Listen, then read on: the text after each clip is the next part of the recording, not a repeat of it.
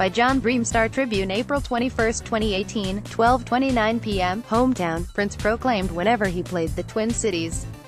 Whether it was one of the big sports arenas or the old bus depot that became First Avenue, the purple one seemed more comfortable on stage here than he did in other cities.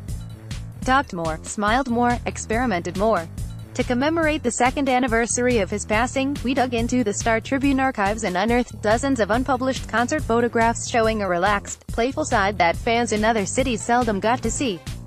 We think of it as primetime Prince, those days in the 1980s when he'd play hometown concerts before taking his band on the road. "Good evening," said Prince on a night in March 1986 as he greeted a crowd packed into First Avenue in Minneapolis. "We've only been rehearsing about a week. We're going to try to play everything that we know tonight. So some of it might be a little rusty. If some of it ain't right, we'll come back and play next week and get it right." He then toured through an ambitious 24-song set with, for the first time, a horn section and backup dancers. Prince was as loose and fun as ever. Wearing an oversized white overcoat, he walked through the crowd and even sat in the audience, listening to the band play his dreamy ballad, Paisley Park. These were the kind of things he later would do routinely at the Chanhassen studio he opened in 1987 and named for that song. But our photographers weren't allowed at Paisley parties. Now retired, Star Tribune photographer David Brewster shot many of the singer's shows during the pre-Paisley days. "Prince never said a word to me," he recalls. "But I remember some pictures where he was looking directly at me. It was a time of black and white film and inferior printing presses." Brewster found it challenging to get a concert shot in focus with the right lighting to reveal detail on the paper's newsprint. His goal was to get one image with a spark of life. The rest were filed away, which is how some of Brewster's negatives went unnoticed for 30-plus years. At Paisley, Prince never allowed photographers unless they were hired by him. That way he could better control his image. There were no such restrictions in the days when the fast-rising star used First Avenue to rehearse in front of an audience for tours behind his controversy, Purple Rain, Parade, and Sign o' the Times projects. He had a habit of introducing unrecorded material in hometown performances.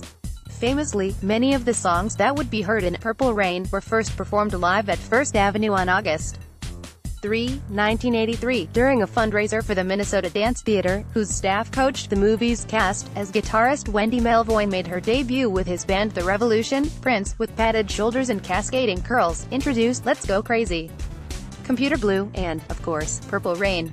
The new rock-oriented sound caught the somewhat unresponsive Full House by surprise.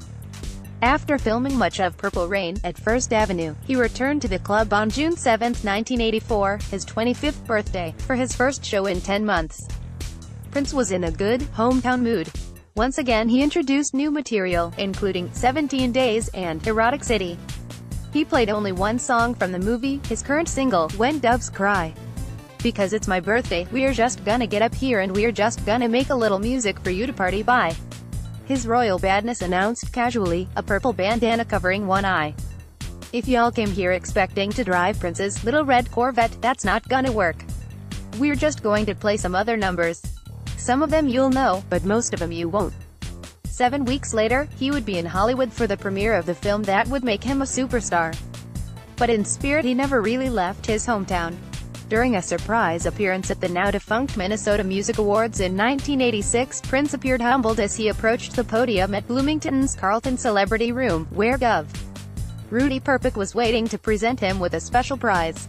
"This is indeed a great honor and a pleasant surprise," said the Grammy and Oscar winner, who added 3 minis that night before closing the program with a midriff-bearing 40-minute performance.